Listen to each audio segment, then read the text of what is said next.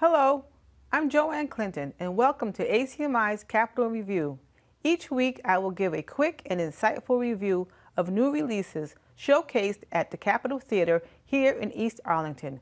Good films can get as many as 5 out of 5 stars. This week's featured film is If, Imaginary Friends, released in theaters May 17th. Imaginary Friends is rated PG with a running time of 1 hour and 44 minutes. It's written, produced, and directed by John Krasinski and stars Ryan Reynolds and Kylie Fleming.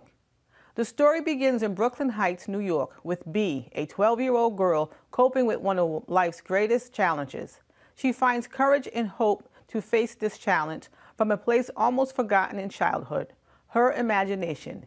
Bee rediscovers her capacity for strength and hope with the help from imaginary friends.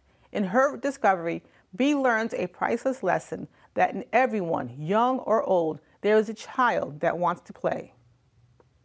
Due to the film's serious subject matter, I do suggest an adult to accompany younger children. With that, here is my star review. 5 stars for the actors' performances, 4 for editing, 4 for special effects and cinematography, 5 stars for writing and directing. Overall, I give If 4.5 stars out of a possible 5. I enjoyed this movie. It was well worth the price of admission. Get your popcorn and I'll be back soon with another Capitol Review. For ACMi News, I'm Joanne Clinton.